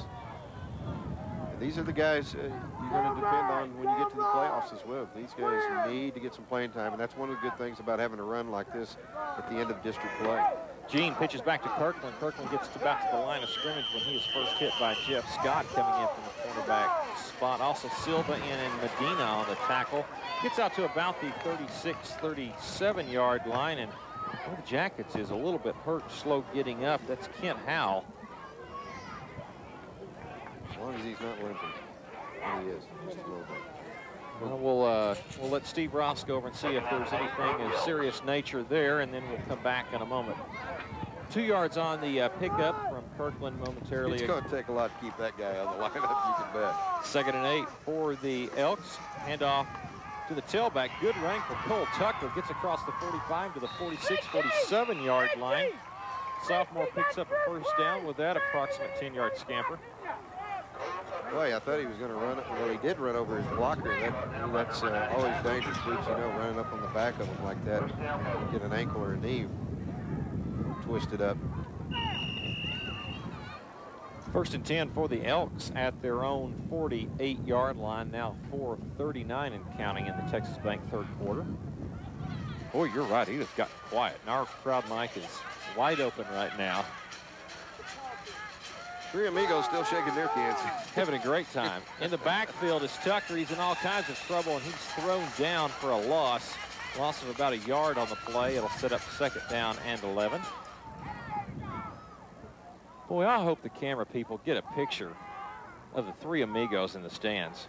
2nd down and 11 for Burleson. I'm sure they, oh, there they go. The Gene Simmons tongue is the best part about that. That's sick. That is a.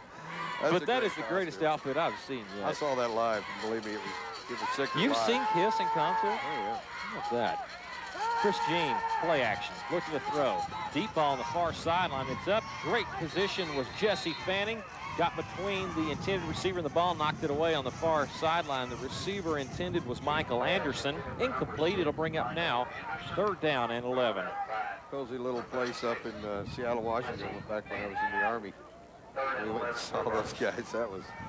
That was pretty interesting. Where do you find a blue and gold sombrero? I don't know, but what are the serapis? What are those? What are those nice ponchos, aren't they? 3rd and 11. Everyone at home just has no appreciation, I'm feeling, for what we're talking about. Handoff to the backfield. Tucker makes 1 man miss, reverses his field, gets across midfield, makes another 2 miss, and gets very close to the yardage needed for the 1st down. Cole Tucker, 170-pound sophomore, running very nicely for the Elks, will get about 10 to 11 yards. It was 3rd and 11. Is it enough for the 1st down? They will take time to measure. You know something else about the folks at home? They're not having to call this game either. Well, good point. So we're looking for anything. I know Steve's had a chance to talk to the medical staff down on the sideline. Maybe he can have an update for us. Yes, I do have a Cross Timbers orthopedics injury update. It's good news on Kent Howell. As a lot of people know, he's had both knees operated on in successive years. He just got clipped from behind a little bit, but he's okay. And I talked to Craig Parks about how his knee's coming back from the knee strain he got a couple weeks ago, and he said, well, I could play in the Granbury game, but the doctors won't let me. Yeah, the coaching staff made it sound like earlier today He probably could, but we don't want to let him go. Yeah, that's a good point. I don't think he was through yet. Go ahead, Stevie. Well, Craig just told me, he said, you know, I could play against Granbury if I had to, but we've already got the district crown tied up, so there's really no need in it. So they're just going to hold him out, continue to rehab, and get him back healthy for the playoffs. 4th down and a foot, and earlier we saw Chris Jean try to draw the Jackets offside. This time he was successful with the hard snap. Draws the Jackets offside on the 4th and short, and that will move the ball to the 37-yard line, and it will be enough, obviously, for the 1st down. And yet another penalty in the ball game. You know, we were talking about the total yardage coming into the game. Stephenville with 3,763. They'd only given up just over 2,000. Not giving up very much tonight, so they're going to be almost 2-to-1 in offense versus yards they've given up. Pitch to the near side. Kirkland looking to cut up. He'll reverse his field, and probably not a good decision, as cratering down on him very quickly was Nathan Wilson for the big loss back at the 40-yard line, a loss of 3. 42-0. Stephenville on top of Burleson with 2.5 to go here in the Texas Bank 3rd quarter. Yeah, that wasn't a good decision by Kirkland to reverse his field. He thought he maybe saw something. Good backside pursuit there by the Stephenville defense. 2nd down and 13 for the Elks. Once again, Chris Jean is under center. I formation this time. Handoff over the right side. Good runner in for Tucker. Makes a move inside the 30. Gets back. Fumbles the ball. It's loose. It's at about the 20-yard line. I believe Stephenville's gotten on it at the 19. That's exactly what happened in the first period. He just... Medina getting on the football for the Jackets. He was running in the open field, Johnny. You know, I don't know if Steve had a better view than I did up here, but it looked to me like he was changing hands from his right to his left hand, maybe, and that's what happened, Steve. It just looked to me like it came flying out of there. Really no explanation for that. He'd broken into the open field, and the ball just came squirting out like somebody punched it from behind, but there wasn't anybody within 2 yards of it. Oh, that's weird. Alrighty, so it's 1st and 10 for the Jackets after the turnover, and by far the best drive for the Elks tonight, and then another turnover. Twins to the far side, one receiver near side. Briles in the game, quarterback under center. Pitching to the near side, he throws it on the ground, and Hunter has to quickly go up and get the ball at the 19. It was a little bit of a low snap, and you see Kendal go quickly to Hunter and help him up and say, thanks for bailing me out on that one. Yeah, that wasn't my best effort right there. So a loss of just a skosh on the play, maybe not any. It'll be 2nd down and 10. A skosh? Maybe the first time I've used that term in a football game. And used it correctly, too. Thank you very much. I miss a lot of putts by just that amount. By a skosh? Thank you. Yep. 2nd and 10 for the Jackets. Pitched much better this time to the other way to Hunter. Finds a seam across the 25, 30, 35. He may go. Flags down. 50. No one will catch Hunter, I don't think. It's a good angle. 20, 10, 5. Touchdown. The flags all the way back at the 25-yard line.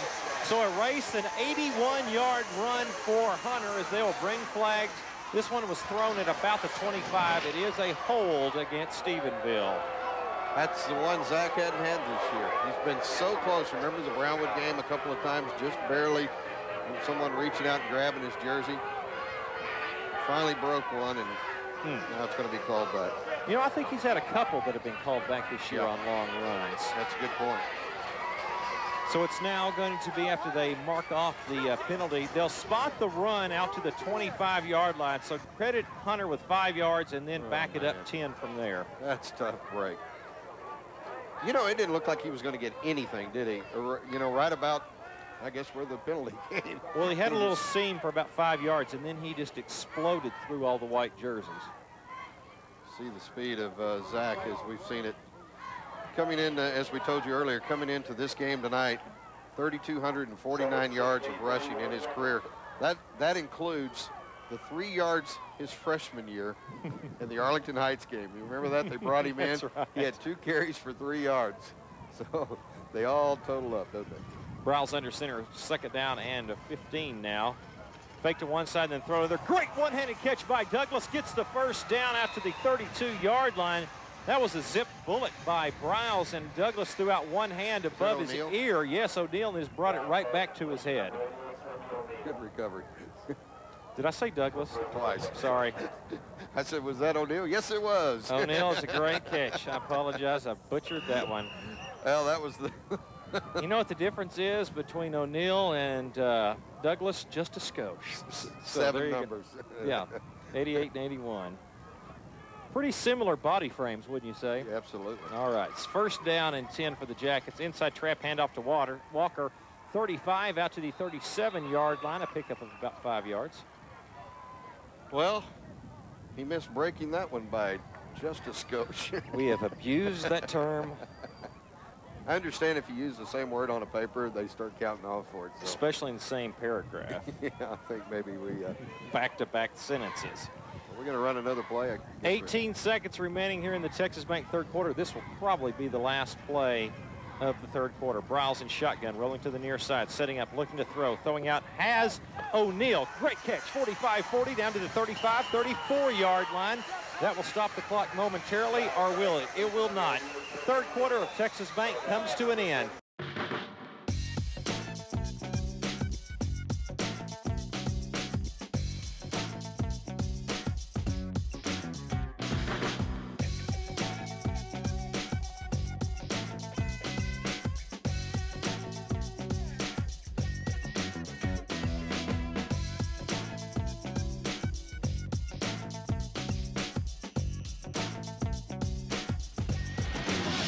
We begin the Techstar Ford 4th quarter. Doug Montgomery, you are a lucky, lucky man. I thought he was going to give it away tonight. Hey, by the way, Shane just handed this information to me. It has now been decided Honeybees will play Tuesday night in Weatherford at 7:30. Pitch to the near side. Hunter looking to cut up. 35 inside the 30. Great move to the outside. 25 gets down to the 24-yard line. 11 yards and a late flag as this is a hit out of bounds. And so Sinotsky is trying to get some of the guy that hit late. They will separate him from the pack and pull him to the sideline. 11 yards on the carry, and then you can tack on 15 on top of that. Here's some scores for you, Boots, from around the area. District 14 1A in the 3rd quarter. Toller 46, May 13. Big game for the Rattlers. And District 6, 12 6-man, the big game up at Strawn. It is in the 3rd quarter. Gordon 28, Strawn nothing. Well, Toller needs to win tonight, and they need to win next week against Gorman at Gorman for the Toller Rattlers to get into the playoffs as the 2nd place representative. Ranger has already wrapped up that district. Ball is marched down to just outside the 12-yard line after the penalty. So Briles is under What center. was that? Twins to the near side, one to the far side. Trap handoff inside to Hunter. 10 to the 5, gets close to the goal line, touchdown. 12 yards on the carry for Hunter. Extends the score now 48-0 at the 11:36 mark of the Techstar Ford 4th quarter. The PAT upcoming. We should have saved that yow baby for that run. That was great. Little Austin Powers emphasis.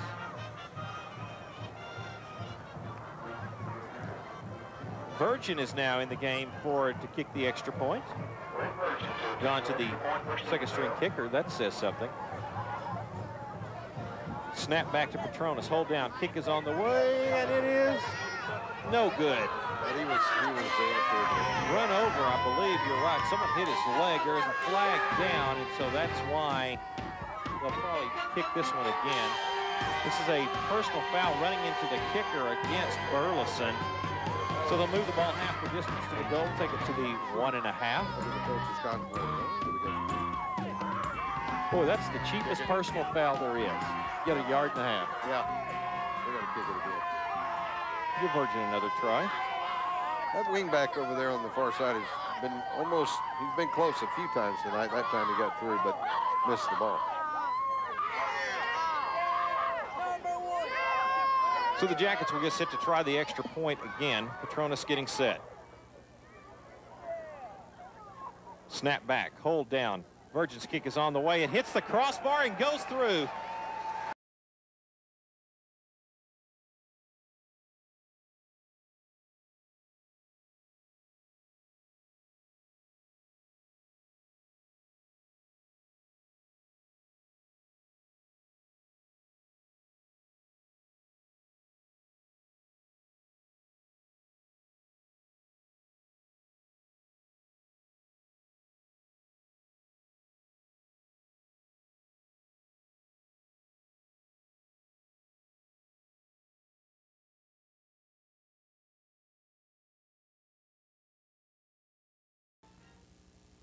Virgin, who kicked the extra point, getting set for the kickoff into the wind. I would expect the pooch kick, if you will. It is to the near side. Wynn holding this one up nicely. It will be taken at the 30-yard line on a fair catch by Chris Thompson, an abbreviated fair catch. But I guess that is enough, and that's where the Elks will begin 1st and 10 at their own 30. 11:27 to go here in the Techstar Ford fourth quarter. Jackets getting a lot of different people in there on defense right now. Some we've seen from a couple series ago, but everyone getting a lot of playing time right now. We'll get to some of those names in a moment. 1st and 10 for the Elks at their own 30. 49-0 Stephenville on top of Burleson. Two backs behind Chris Jean. Jean looking to throw. The ball is knocked down at the line of scrimmage. I believe that was Howell that got that one back in the game. Coach August, run the ball, please. Hey, what a fun conversation we had with Coach August earlier in the week. Big Stephenville fan. Yeah, and for a good reason. You know, I mean, as he said, I think he summed it up best when he told Steve Ross, I'm a fan of Texas high school football, and it doesn't get a whole lot better than this right here. Twins to the far side, two backs in the I formation behind Chris Jean once again under center, handing the ball to Kirkland. Kirkland finds a good seam across the 40, out to the 43-yard line. Making the stop was Fanning for the Jackets. It is a 1st down and about 13 yards on the carry for Kirkland, who's starting to put together a pretty nice night. Ross, any chance you can get a word down to the coaches just to let them know this is the Wren City VCR giveaway quarter? We'd like to give away a VCR. Yes, he will go to the first team D and send them out. Okay. Twins to the near side again, I formation. Have we given away only one this year? Two. Oh, we have given away Last two. week. Jean, handoff once again to Kirkland. Kirkland gets across the 45, dips back inside to about the 47-yard line. Pickup of almost 5 yards for that man who now has 75 yards in the game tonight, 14 carries. By the way, I had a little business to take care of that I forgot about. That last scoring drive by the Jackets, 8 plays, 81 yards, only took 226. Hunter on that 12-yard run. PAT was good, 49-0. That scoring summary brought to you by the Walmart Vision Center. 2nd and 5 for the Elks. Once again, Gene under center. The two backs this time are offset with two receivers to the near side. The tight end now will flip-flop to the near side. Gene under center, pitching to the near side, now on a reverse. Taking the ball on the reverse is Snell. Snell will get back to the line of scrimmage, make one man miss, but not the next. He will get to the 50-yard line. Making the stop for the Jackets was Richie Petronas, a gain of about 2, maybe 3. So it sets up 3rd down and 3 for the Elks. As Monty Derrick did stay home over there, Boots, to slow him down until he could get defensive help coming on the backside. That was a nice play. They had it set up, but just a good play by Derrick. 3rd down and 3 for the Elks. The Elks are 0 of 8 on 3rd down conversions this evening. Christine under center, I formation behind him. Handed the ball to Kirkland. Kirkland gets to the yardage needed for the 1st down, maybe, depending on the spot. His knee went down early, and that is where they're going to spot it. So call it 0 for 9 on 3rd down conversions for the Elks, and it'll be 4th and a long 1. Obviously, they'll go for it now.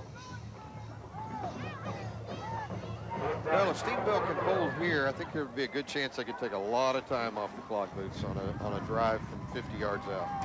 4th and almost 2 for the Elks. Gene again under center, two backs behind him, giving once again to Kirkland. Kirkland dives forward, and I think he did get the 1st down. And boy, it's close. He's not getting a real good spot. Oh, he's not. The guy on the near side spotting it. It's right at the 47-yard line, and he may be short. He did not get a real good spot. I will give credit to that young man. Dustin Kirkland, a junior, has run very hard tonight. Well, you're right. You're exactly right. They will bring in the chains. And remember, he was hurt early in the game, early in the 1st quarter. Well, he had 74 yards before that carry, depending on the spot. So you're going to call it another 2 maybe there.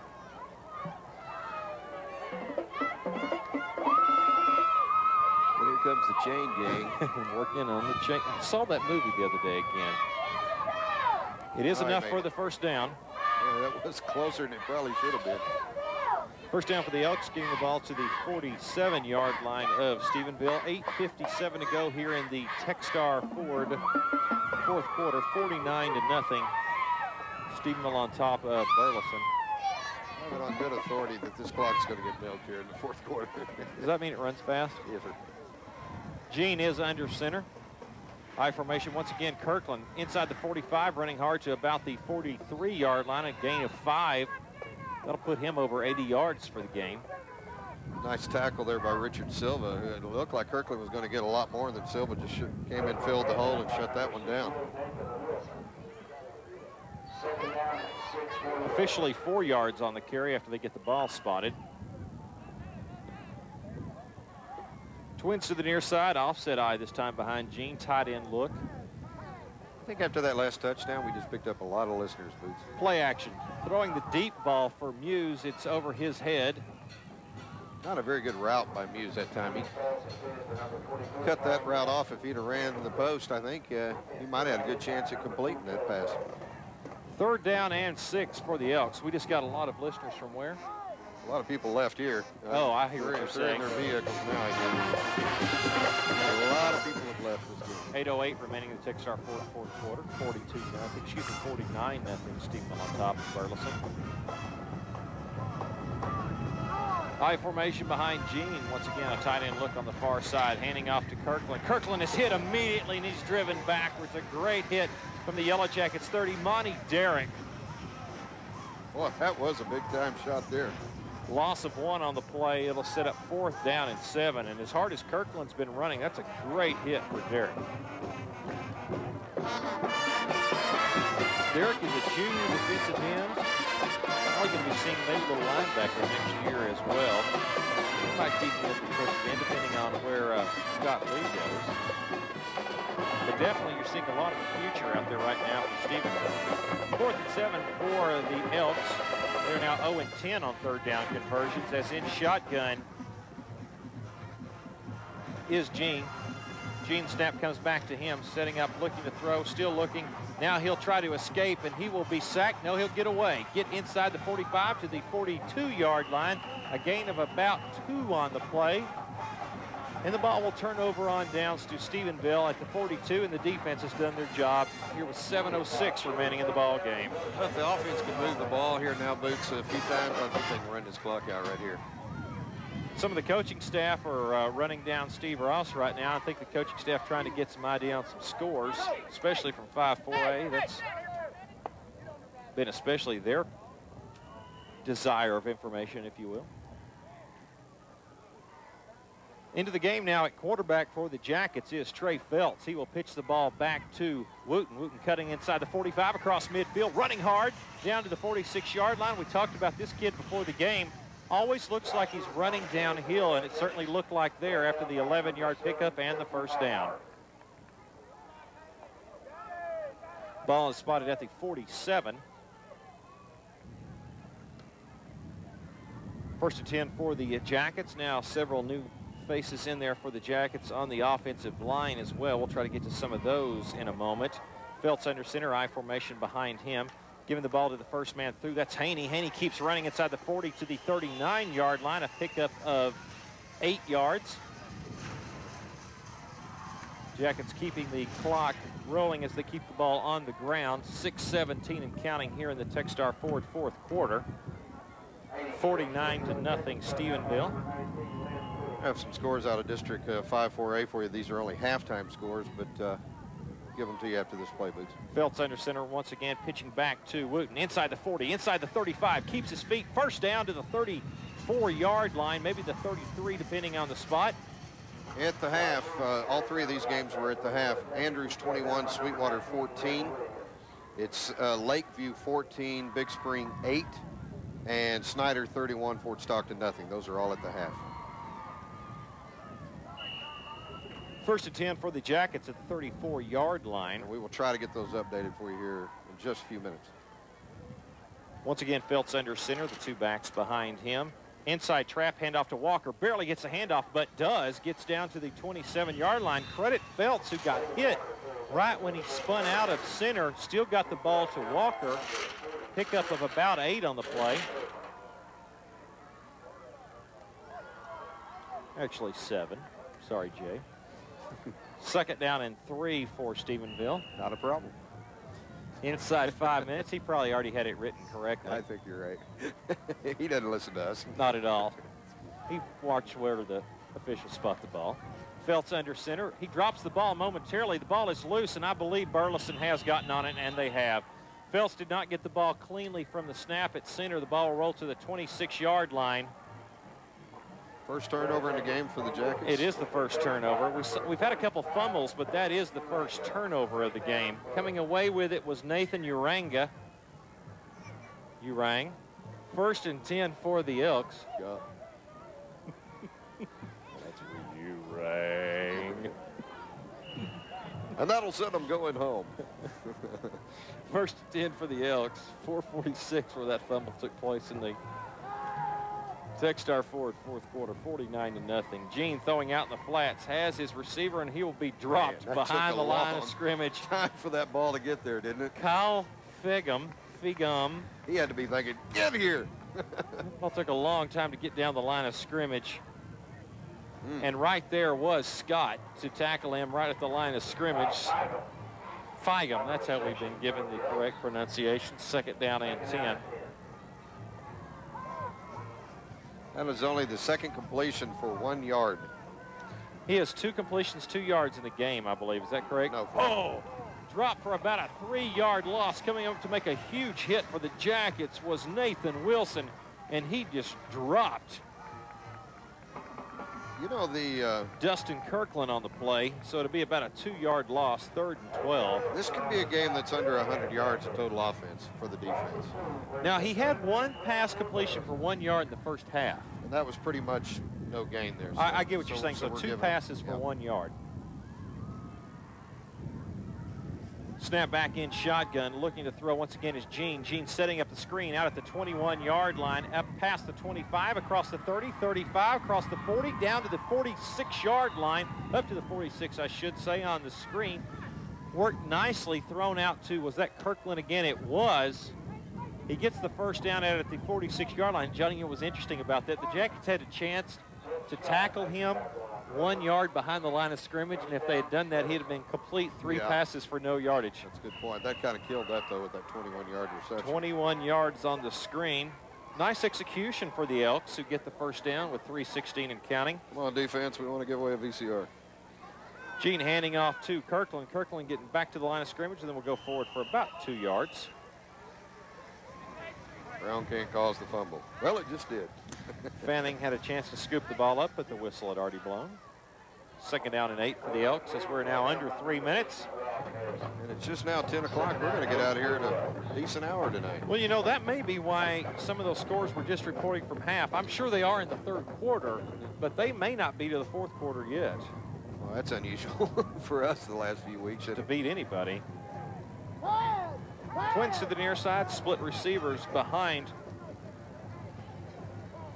Chris Gene. Gene stepping back, looking to throw in some trouble, and he'll be sacked back at the 48-yard line. Coming off of Gene.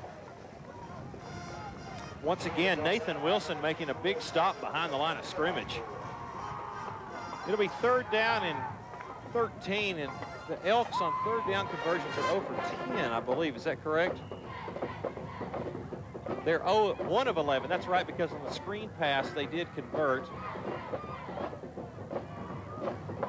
3rd down here coming up for the Elks. Once again, Chris Gene is in shotgun. Hey, Stevie. Split backs next to him, split receivers, both sides. Gene looking to throw, setting up the screen again. Finds Kirkland in the middle of the field, and he'll be tackled at the 45-yard line. A gain of 2 on the pass.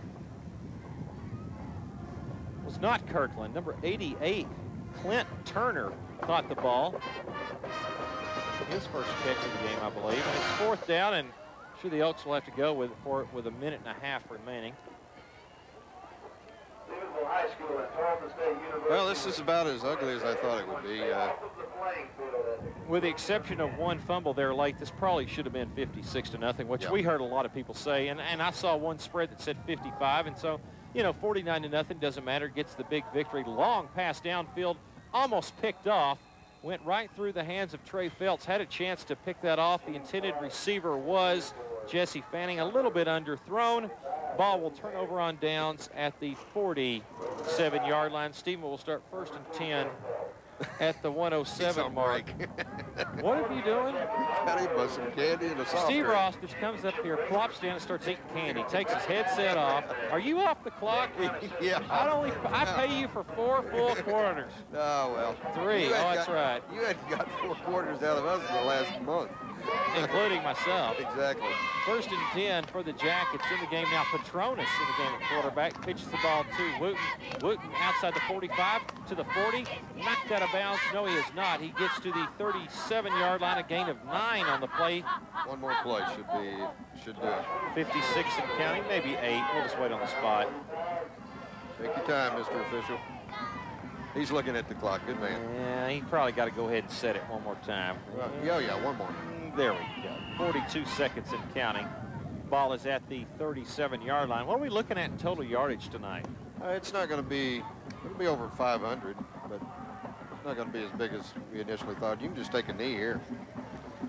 Handoff to Walker. Walker inside the 35 to about the 34-yard line. That's enough for the first down. That momentarily, I believe, stops the clock, or does it? It is a first down, and they won't even stop the clock. 16 seconds and counting, and that's going to do it. A classy move by Coach Bobby August as he runs to the near sideline to meet Art Briles and shake his hand after the game. Not to mention his head. Say what a great game it is. 3, 2, 1, that will do it. Stephenville's winning streak will now go to 19 games. Stephenville is now 9-0 in this year's campaign. Still perfect in district. Obviously, will have a chance to finish the regular season 10-0 as they take on Granbury here, on the road next week. Our final score. Is that our first shutout? It is, isn't it? It is the first shutout of the year. Stephenville 49, Burleson nothing.